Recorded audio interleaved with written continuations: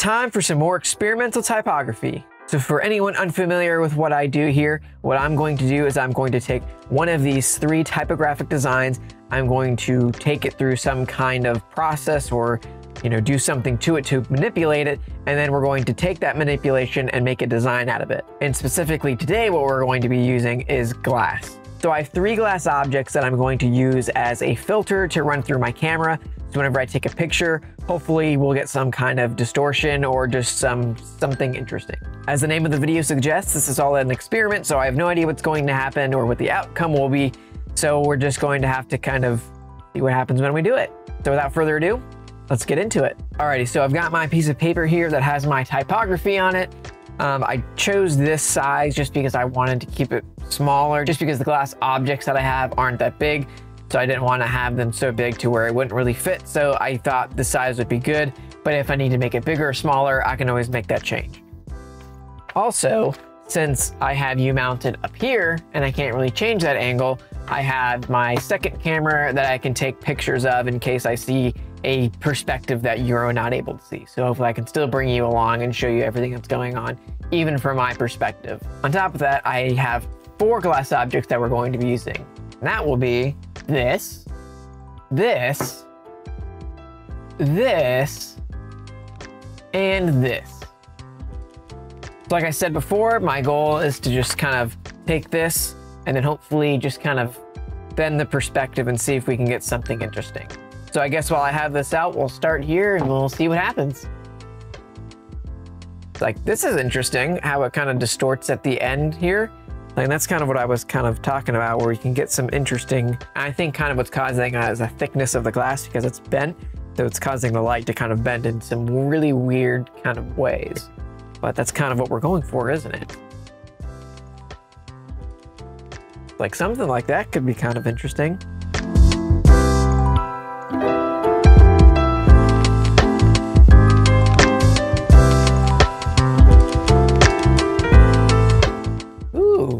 That's cool. It's almost like it kind of cuts it in half and then it like replicates it right here.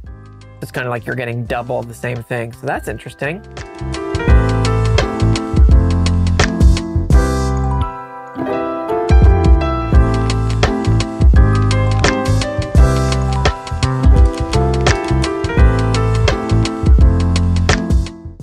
All right, so I just went through and I used this in a bunch of different ways, just kind of twisting and turning it. Just using some different angles from the camera. I'm just gonna show you some of the shots that I got, just so you can kind of see what I was doing and see kind of some of the things that I liked.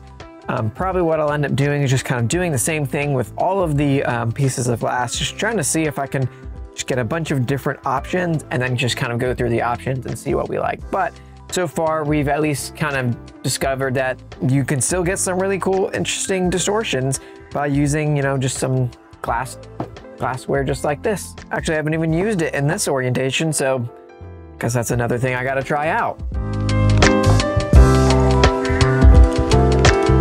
So I'm also discovering that depending on like how you hold it up can also change, because if I set this down, this doesn't look distorted at all, but if I start lifting it up, it starts bending the light in a different way. So even something as simple as that can change the way that the typography will look.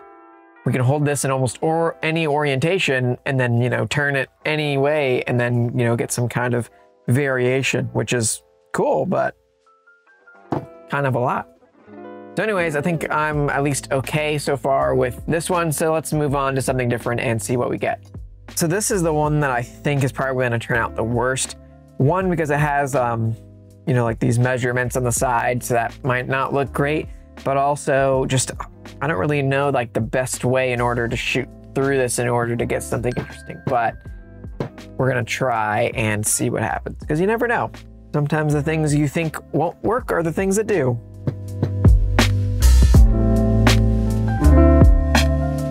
Like, that's interesting. It kind of bends it upwards, kind of like with the rim. I don't think it's quite as good as the other ones that we have, but you do get some distortion if you flip it up around. But it's kind of hard to get it in like just the right perspective where you get enough distortion that it actually looks like it's being distorted. It's not just kind of hazy or something. If this one doesn't work, we still got 2 others to play with. That first one was really good. So we'll just keep it going and we'll see what else we can come up with. All right, so for this one, I'm pretty sure we can get some interesting distortions. I just don't know if it's gonna be very unique. I do still want to try and just see if there's something that we can get, because you never know. Yeah, you could try some like half on, half off. I think that's probably where the best bits are gonna come from the edge, so we can bend the light. I feel like otherwise the light's just really gonna pass right through the glass and it's not gonna make a difference. So we're really just looking for places in which the light will bend against. So this one might be a little bit of a bust. So in this one, it's interesting because it looks like we have one of the kind of where it's bending the light. It looks like it's kind of bending it up this way, almost as if it's following the cylinder. But then you have another one that's kind of just going straight. So that's kind of interesting. It's almost like it's splitting it into two different versions of it, which is interesting. But I think that might be kind of the best that we're gonna get. So we'll call it there for this one and we'll move on to the last one and see what we get. So this is the one I pulled out last minute, because I know I said in the intro 3, this is the 4th one that I saw and I was like, maybe we'll get something interesting. I figured, hey, we're here, might as well give it a shot and see what happens.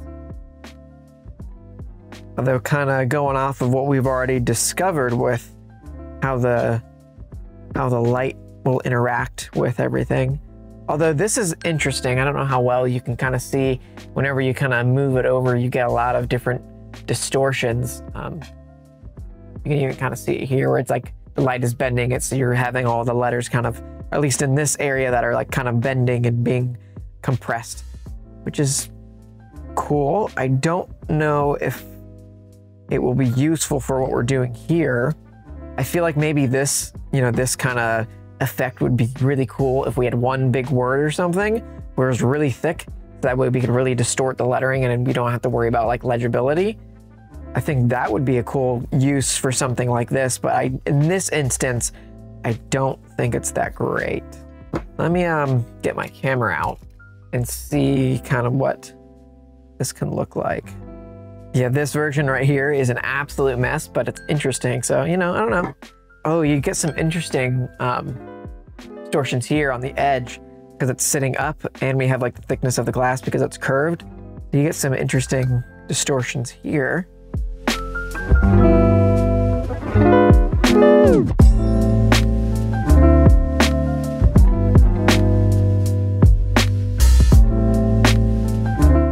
Okay, well, I think I at least have enough photographs on here that will be useful. I'll kind of do a quick slideshow just to kind of show you guys photographs that I had. And so what I'm going to do is I'm just going to take like a day or so just to kind of decide which ones that I want to use. And then from there, what I'll do is I'll take one of those distortions, and then I'll create a design using it, and then we'll see how it comes out. So see you guys in a bit. All right, so I got a little bit of ahead of myself and I actually started kind of putting some stuff together, but I didn't get very far before I started recording. Really, I was just trying to kind of clean up a lot of the images and just try to arrange them, just get some kind of idea going. So you didn't really miss much, but I just wanted to clarify that I did get a little bit of ahead of myself. But once I had the images that I was considering using kind of cleaned up and in a usable state, I could really start exploring what I thought would work with typography. So at this point in the process, my focus is really just trying to come up with a composition that I like, something that feels interesting and that kind of highlights the typography while still kind of pushing the boundaries. With typography like this, that's kind of wild and a little bit more unrefined, it can be a little bit hard to come up with ideas just because the typography isn't set up how you're used to. But I feel like that's what makes it fun to kind of explore. And then whenever you do finally find that idea, it's really exciting because it is a little bit different than what you would normally do. And it's pushing you to think in different ways that you would normally. But once I had some compositions in mind, or at least kind of in a rough state, I wanted to start bringing in some of the photography and seeing if I can make some of that work and see if maybe it's a mixture of get a rough composition, bring in some photography, and then kind of figure out where the blend of the two is, so that way I get something that's interesting.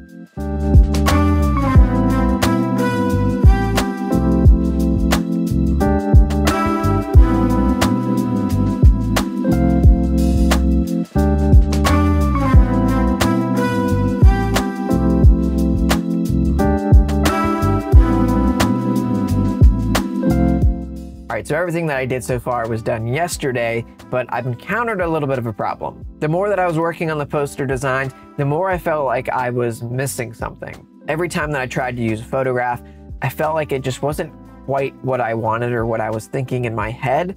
And so I just wanted to kind of pause and then just reevaluate them in the morning.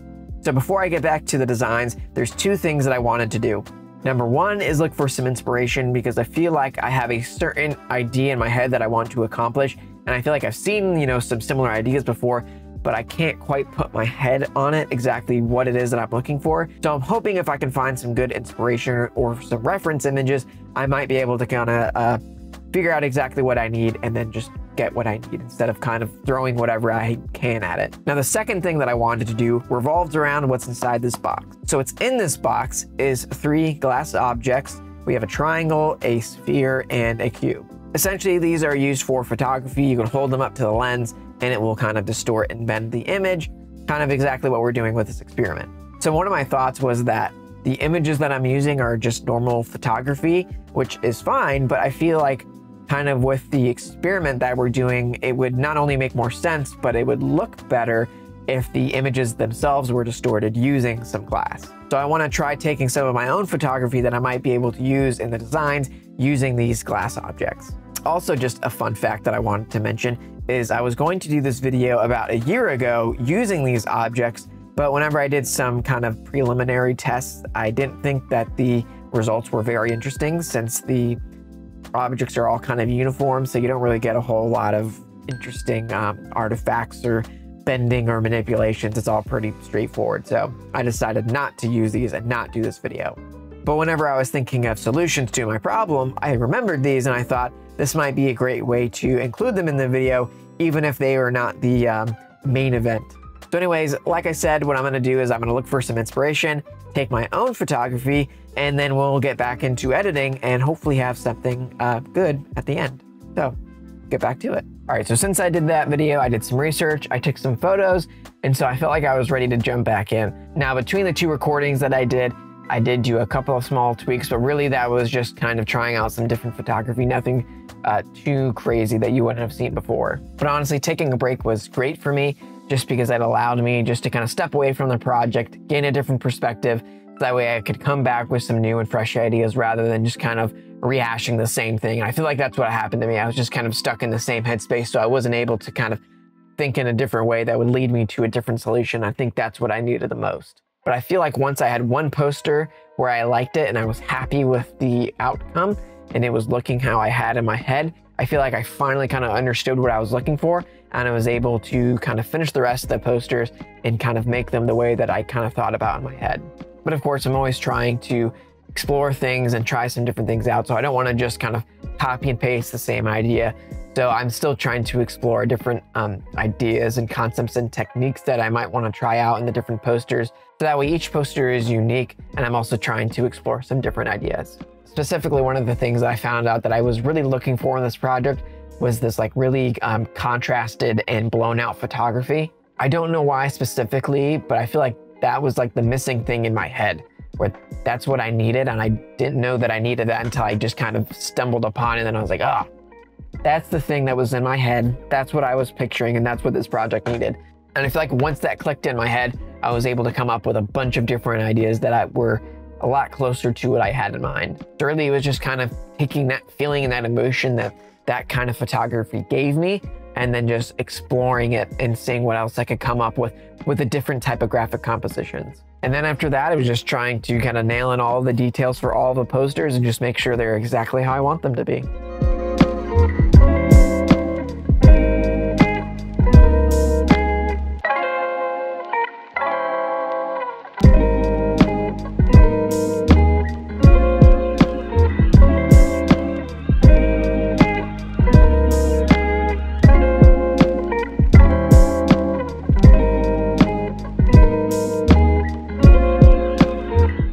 So here's where we ended up. I feel like the last few episodes that I've done in this series, I didn't really come out with something that I was really happy with. I made something and I thought it was all right, but I wasn't really content with the end result. But with these, I'm really happy with how they came out, and I just had a lot of fun doing it. There were so many pleasant surprises while doing this project, And I just found it a lot of fun to just kind of explore what these objects can do and how it can manipulate the type. And honestly, it's kind of made me think, you know, what else could I do with a bunch of different glassware? I feel like I could get a bunch of other glassware that isn't what I already used, and I'd be able to get a lot of different looking outcomes. And I think that's really exciting.